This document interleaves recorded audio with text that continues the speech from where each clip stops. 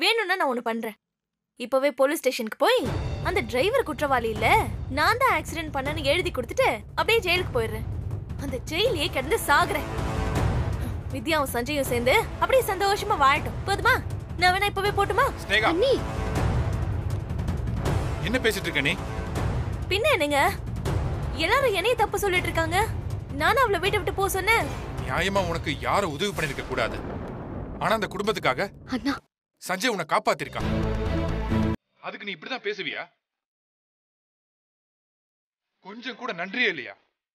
இப்ப என்னங்க, நான் என்னோட நன்றி கடனை எப்படி காட்டணும்னு சொல்றீங்க? வேணும்னா நான் மறுபடியும் உங்க தம்பி கால்ல வேணா விழவா? அண்ணி ப்ளீஸ் போதும். தயவு செஞ்சு இதுக்கு மேல எதுவும் பேசாதீங்க அண்ணி. நீங்க யார் காலையும் விழ வேண்டாம். நான் ஏற்கனவே ரொம்ப நொறுங்கி போயிருக்கேன். தயவு செஞ்சு என்ன மறுபடியும் நோக்கடிக்காதீங்க. இந்த உலகத்துல எனக்கு என் வித்யாவை விட வேற எதுவுமே பெருசு இல்லைன்னு நினைச்சவன்னா அவளும் அப்படிதான் நினைச்சுக்கிட்டு இருந்தா. ஆனா இப்ப உங்களுக்காக அவ என்ன ஒரு நொடியில தூக்கி வீசிட்டு போயிட்டா. என்கிட்ட இருந்த சந்தோஷம் எல்லாத்தையும் மொத்தமா அறுத்து எடுத்து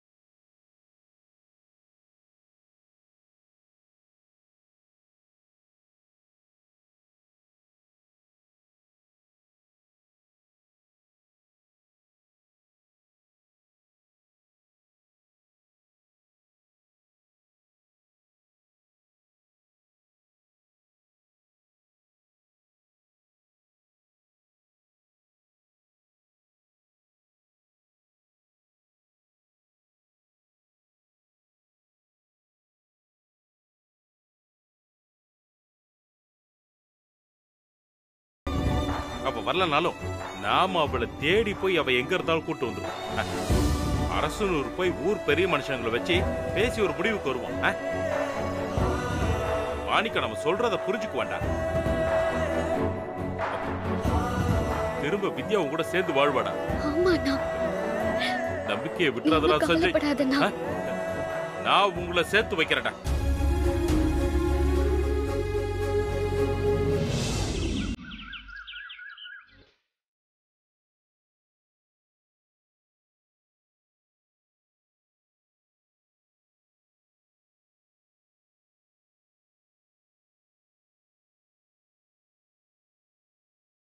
ஏய் சஞ்சய், என்னடா இங்க இருக்க? தூங்கலையா நீ? ரொம்ப வலிக்குது, தூக்கமே வரலப்பா. சரிப்பா, நம்ம கிளம்பலாமா? எங்கடா? அதான்ப்பா அரசனூர் போகலான்னு சொன்னீங்களே. போலாம்டா, அதுக்காக எவ்வளவு சீக்கிரமாவா? அப்பா உடனே கிளம்பலாம்ப்பா.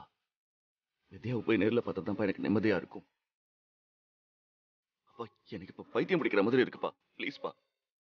டேய், முதல்ல மாணிக்கத்துக்கு போன் பண்ணி வித்யா நல்லபடியா ஊருக்கு வந்துட்டாளான்னு கேட்போம். சரி கேளுங்க.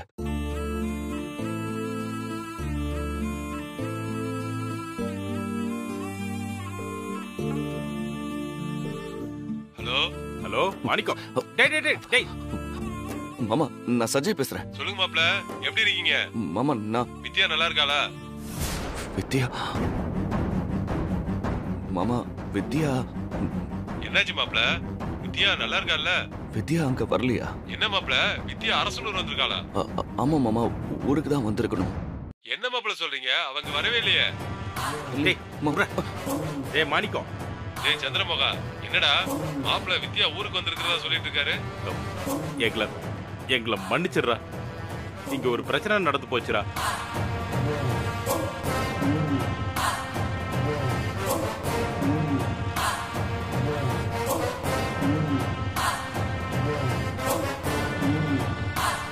கோவத்துல தாண்டா வித்யா பெட்டி எடுத்துட்டு கிளம்பிட்டா. நாங்க எவ்வளவோ சொல்லி பார்த்துட்டோம், அப்ப கேட்கவே இல்லை.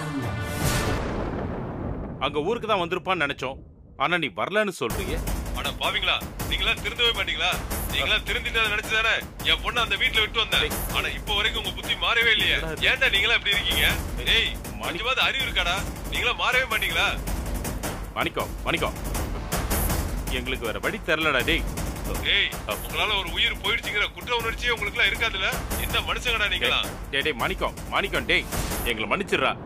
டேய் என் பொண்ணு எங்க போனான்னு தெரியல.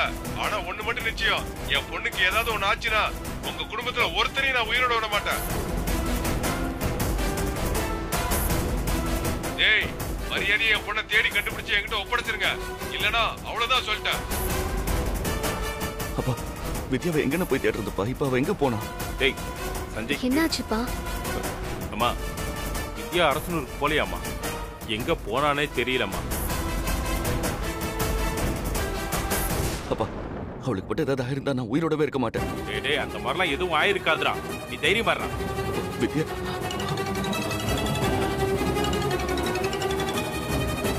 டேய் உங்க அம்மா தான் கால் பண்றா. அப்பா அம்மாக்கு இங்க நடந்த விஷயம் தெரிய வேணாம்ப்பா. யாரும் எதுவும் பேசல.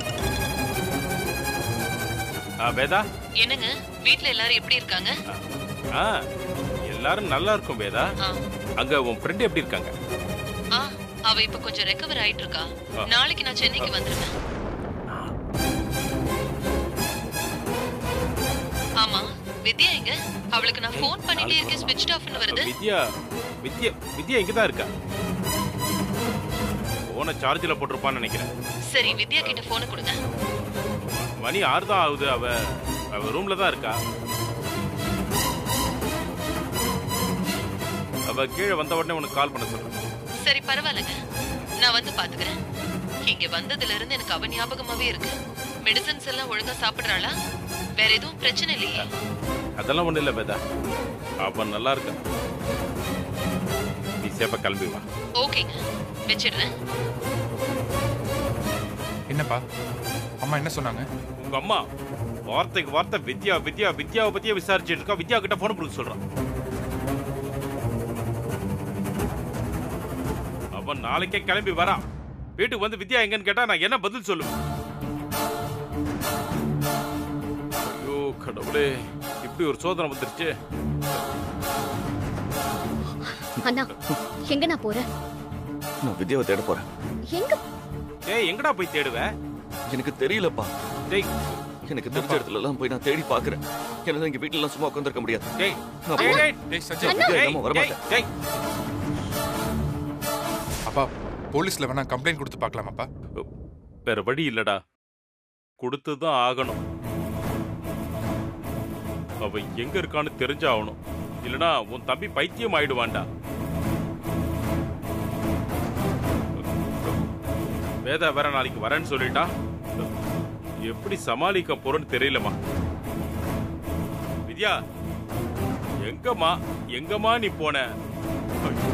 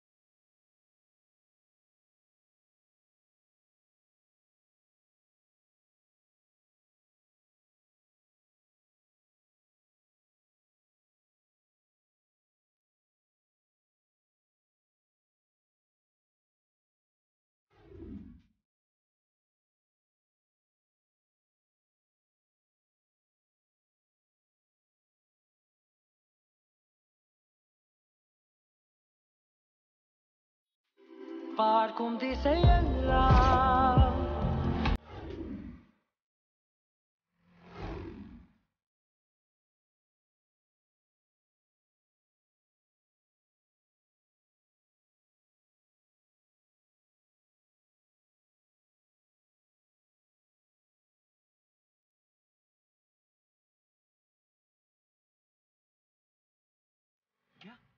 வித்யா வித்யா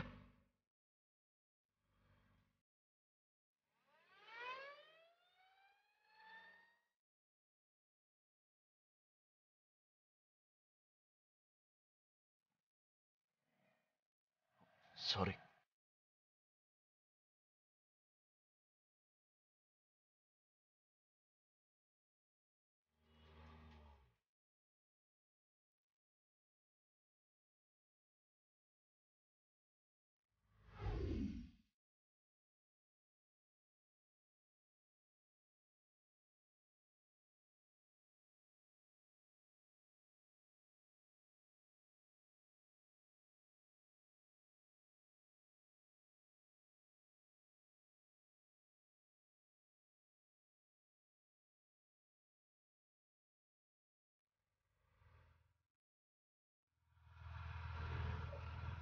வித்யா!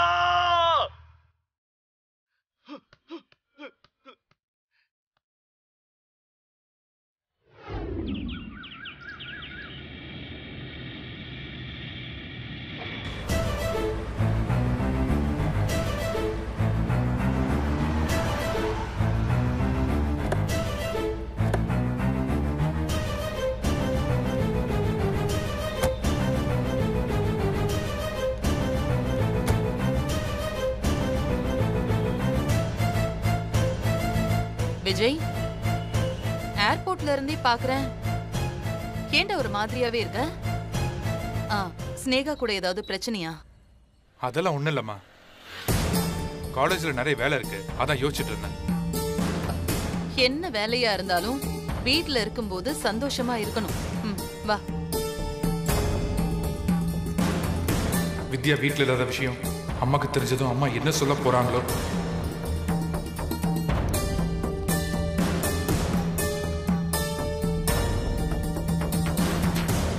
வித்யா, வா வேதா, உட்காரு. வித்யா எங்கங்க?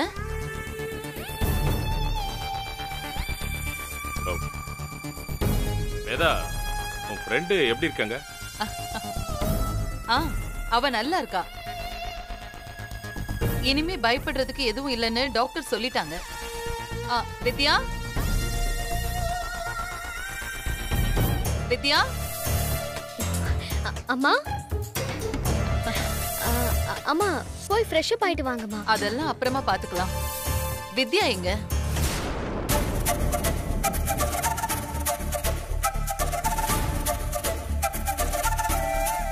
வித்யா,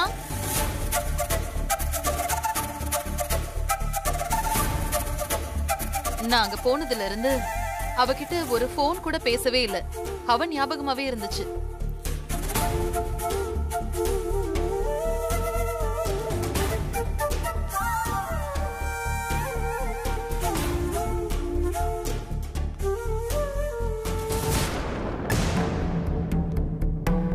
சஞ்சய், வித்யா எங்கடா? ரூம்ல இருக்காளா? போய் வர சொல்ல அவள.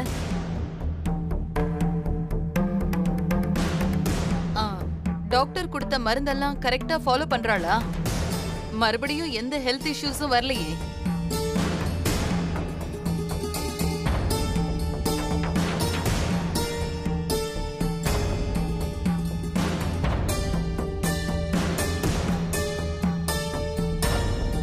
என்ன எல்லாரும் அமைதியா இருக்கீங்க?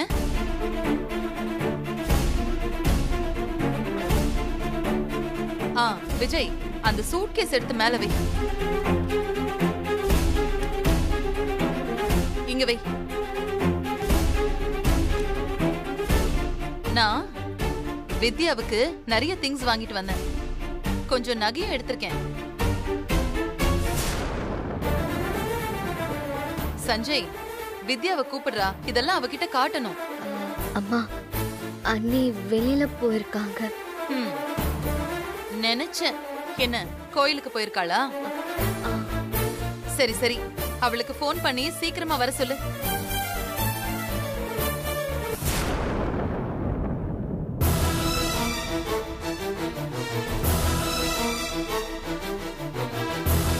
என்ன பாக்குற சஞ்சய்? போன் பண்ணு.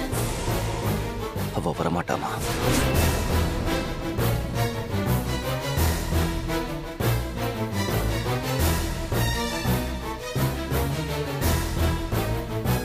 வரமாட்டாளா?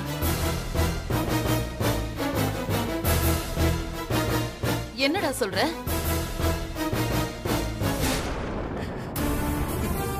சஞ்சய், ஏண்டா அடற? அவ இனிமே திரும்பி நம்ம வீட்டுக்கு வரமாட்டாமா? அவ நம்ம வீட்டை விட்டே போயிட்டா.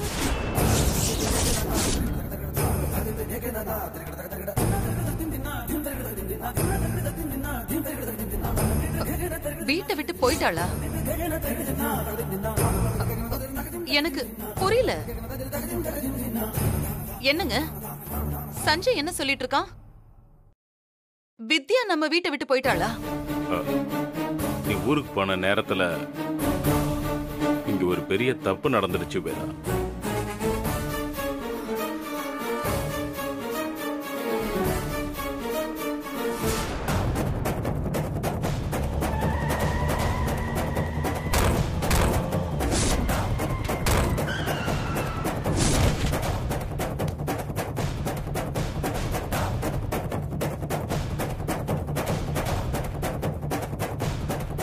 டிரைவர் இருக்காருல்ல, அவர்கிட்ட பேசி பார்க்கலாமா? நீங்க கோர்ட்ல யார குற்றவாளின்னு கொண்டு வந்து நிறுத்தினாலும் நான் கோர்ட்டுக்கு வந்து தப்பு செஞ்சவங்களுக்கு தண்டனை வாங்கி கொடுப்பேன். வித்யா, நீ கோர்ட்டுக்கு போக கூடாது.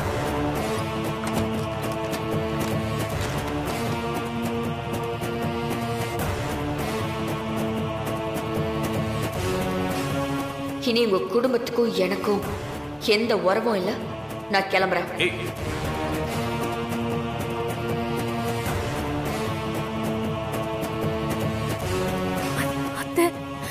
வேணும்னு எதுவுமே பண்ணல, தெரியாம என்ன மன்னிச்சிருங்க.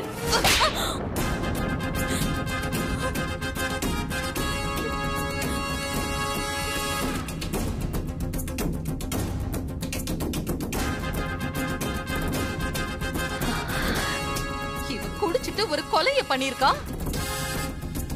இவளை காப்பாத்துறதுக்காக வித்யாவை இந்த வீட்டை விட்டு நீங்க அனுப்பி இருக்கீங்க.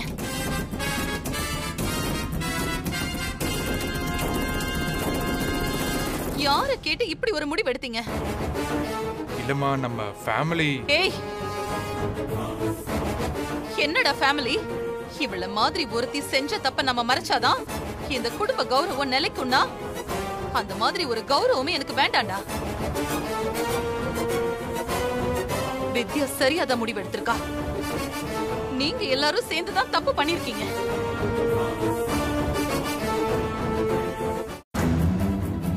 சஞ்சய்,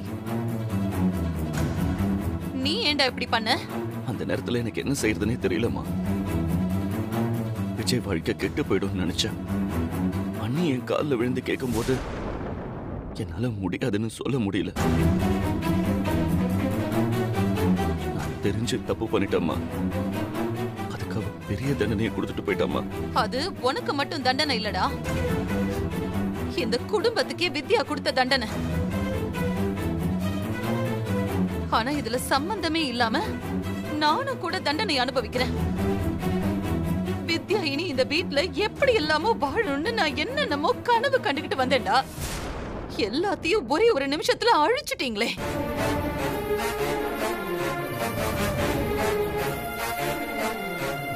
டேய் வா, நாம உடனே அரசனூருக்கு போலாம். எப்படியாவது வித்யா கிட்ட பேசி நான் அவளை திரும்ப நம்ம வீட்டுக்கு கூட்டிட்டு வரேன். வா. வேதா, அவ அரசனூர் போகல. என்ன, ஊருக்கு போகலையா? ஆமா. எங்க போனான்னு யாருக்குமே தெரியல. போலீஸ்ல கம்ப்ளைண்ட் கொடுத்துருக்கோம். நான் பெரிய தப்பு பண்ணிட்டேமா. வித்யா என்ன விட்டுட்டு போயிட்டாமா. என்ன மன்னிச்சிருங்க அத்தை. மன்னிக்கிறதா? உன்னையா? தெரியாம பண்ண தப்ப மன்னிக்கலாம், தெரிஞ்சே பாவத்தை பண்ணிட்டு அதுல இருந்து தப்பிக்கணும்னு நினைக்கிற பொண்ண மாதிரி ஆளுங்களை மன்னிக்கவே முடியாது. என் முகத்திலேயே முழிக்காத. நீங்க எல்லாரும் சேர்ந்து செஞ்ச தப்புக்கு இப்ப அவ அவளோட வாழ்க்கையை இழந்துட்டு நிக்கிறாளே. ஐயோ, நான் என்ன பண்ணுவேன்? சார் வாங்க சார். ஏதாவது தகவல் கிடைச்சதா? எல்லா பக்கமும் நல்லா செக் பண்ணிட்டோம் சார். அவங்க எங்க போனாங்கன்னே தெரியல. தமிழ்நாடு முழுக்க எல்லா போலீஸ் ஸ்டேஷனுக்கும் அவங்க போட்டோ அனுப்பி தேட சொல்லியிருக்கேன். வேற ஸ்டேட்டுக்கு போயிருந்தாலும் போயிருக்கலாம் சார். அதனால நம்ம பக்கத்து ஸ்டேட்டுக்கும் போட்டோ அனுப்பி தேட சொல்லியிருக்கேன் சார். எப்படியாவது கண்டுபிடிச்சிடலாம் சார். ப்ளீஸ் சார், ஏதாவது பண்ணுங்க. அவ எங்க இருக்கான்னு தெரிஞ்சா போதும். அவ திரும்பி வரலனா இந்த வீட்ல சந்தோஷமே இருக்காது. சாமி இல்லாத கோவில் மாதிரி இந்த வீடு பாழடைஞ்சு கிடக்க போகுது. அவளை எப்படியாவது தேடி கண்டுபிடிங்க. எங்களால முடிஞ்ச வரைக்கும் முயற்சி பண்றேன் மேடம். நான் வரேன் மேடம். நான் வரேன் சார்.